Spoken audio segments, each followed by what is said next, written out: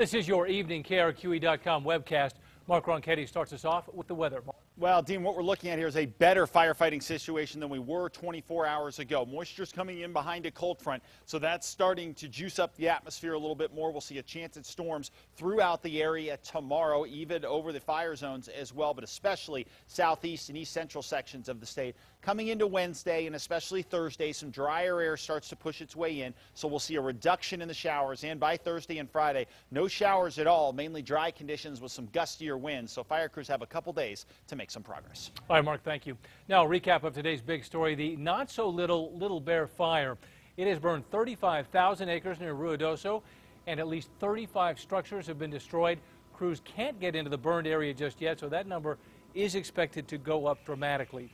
We were allowed up near the fire lines today to get a closer look at what firefighters there are up against.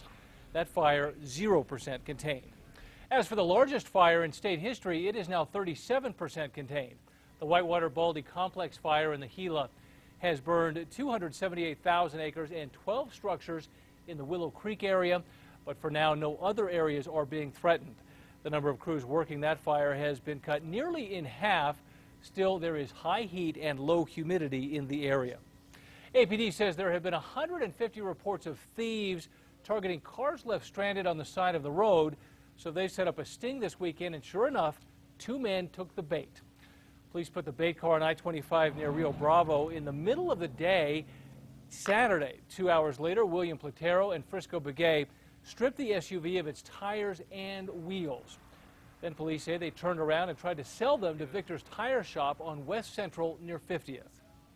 How can you tell if they're stolen or not? I don't know if they're stolen or not. Now, before Martinez could even consider a sale, police swept in and arrested Platero and Begay. The duo admitted to stealing tires off at least 4 other broken down cars. Join us for more news tonight on KRQE News 13 at 10.